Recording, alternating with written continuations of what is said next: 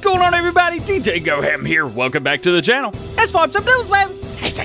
Today's Sid Modding updates us on the 2020 John Deere pack. A2 Square Studios making great progress on their zero-turn mower. Matt26 has a big update for his Case IH 2100 combine. Simulagri have another amazing trailer. Northeast Farm Group tease CR. VSR Modding show off their new semi-truck. Dutch Modding is making great progress on their Skidsteer, and you can check it out. Meyer Family Modding works super fast. Kazarius Modding have some new Goodyear tires. OxygenDavid is very close to announcing his next map. Puma has addressed some issues with their new map Ostrowitko. GB Modding has some liquid tanks that even I missed. CNH Modding shows off their new map Sky. Plus, go check out the first look on Lawfolds.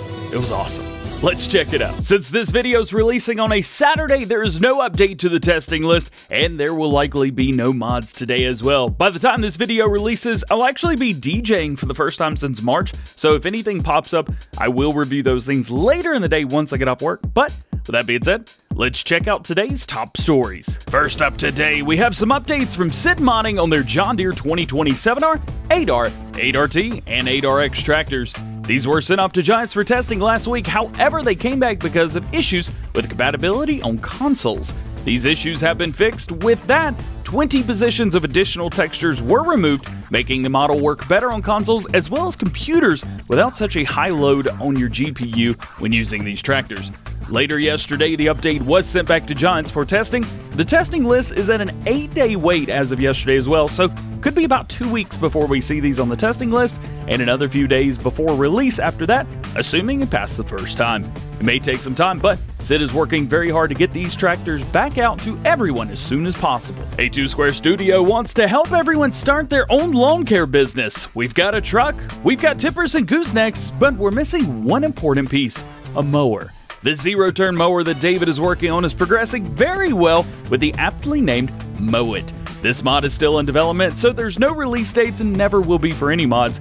In addition to the mower, he's working on a grass collection tank at the back so that the grass goes into the tank instead of onto the ground, making smaller projects nice and neat.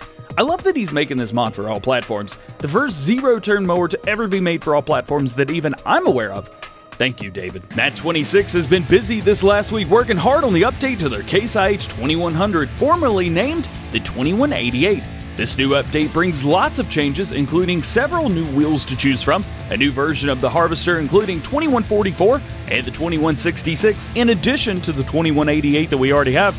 Each combine will have a 26-kilometer max speed, or around 16 miles per hour. Grain tanks will be available in 7,380 liters all the way up to 10,000-liter variants. Super cool. New sounds have been added to all the models, and animation switch from turnover when the engine starts when the combine turns on. Super cool. Sounds great. Land pipe configuration has been added. Holes in the landing pipes were cut out and snell added. The wires have been improved and throat extended so that the ladder could consist of. The animations and rear hook configurations have been added, details have been corrected, and US and EU versions separated so you can choose whatever you want. Matt has also made a short video showing off customization and gameplay and new sounds of the combine. That's going to be linked below, make sure you check that out. Yesterday, we talked about the first trailer coming with the Rolland FS19 pack by Simulagri. Well, today, we get a look at the other trailer coming in the pack.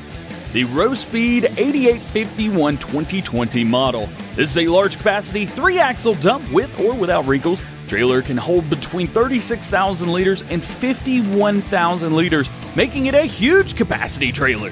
The aero height is hydraulically adjustable and is differentiated via the height of the sides. Simulagri is killing it again. This is a beautiful trailer. Speaking of killing it, Northeast Farm Group posted a few more teaser pics of their upcoming Challenger tractor mod. Here we get to see it carting for corn harvest on what I assume is the map that they're working on right now. Nothing else is said about this other than CR. VSR Modding dropped some in-store pics of their upcoming Renault Magnum semi-truck, showing off 2 different wheel configurations that are available. Is it just me, or is this truck beautiful? VSR has done an absolutely outstanding job putting this one together. It doesn't look like something that should be in Farming Simulator, more like ETS or something like that, but it's going to make an awesome addition to the lineup that we have on FS19 already, and might even make its way to the top. I'm loving this mod. Dutch Modding Co. released a video yesterday showing modding work on their Skidsteer that they're currently making for all platforms. If this is something that you're interested in, make sure you drop by and show them some GoHam fam love. They're working really hard to bring this out for everybody, and working hard not to only make PC traffic mods, but make mods for all platforms. Plus, it is very rare to see a modder making videos like this. David led the way, and others are joining, and I think it's so cool.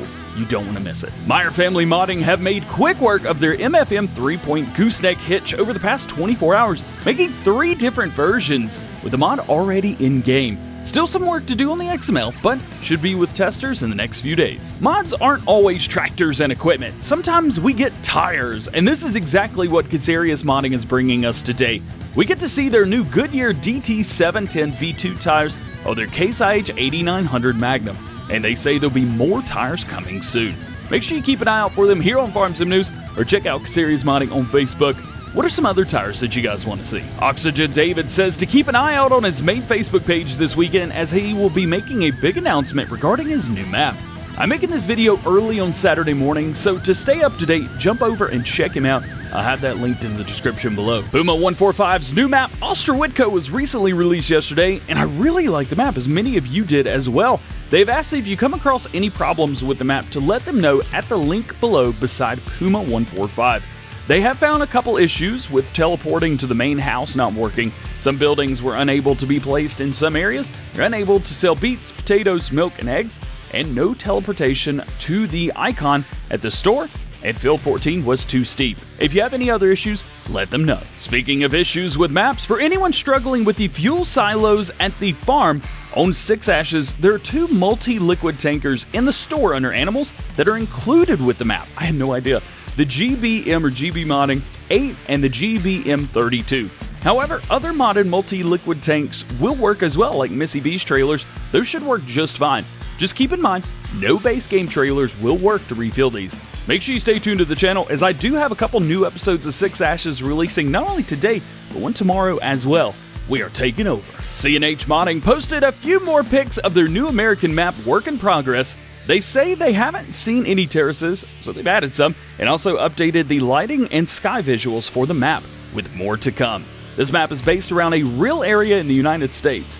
What do you think? I'm absolutely in love with this map. And lastly today, another map that I am truly in love with, Lawfolds Aberdeenshire by CM Mods. I've already released an early first look and map tour of this map, which you can find linked below. The map is just as good as it was on 17, only better. To check out everything coming with this map, make sure you check that video out, and thank you so much to CM Mods for allowing me early access to show you what they have in store for all of us. Just like every episode of FSNews, links to all topics discussed today can be found in the description below. There's no release dates for mods, so myself nor anyone else knows when any mod is going to be released. If I did not talk about something that you're interested in or curious about, that just simply means that there's no new information at the time of recording. Please refer to previous episodes on the most current status of those other projects that you're interested in.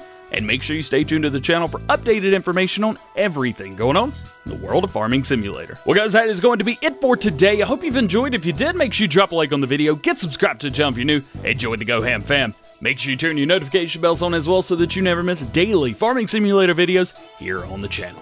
All being said, I hope you have a great day. We will see you later. Peace!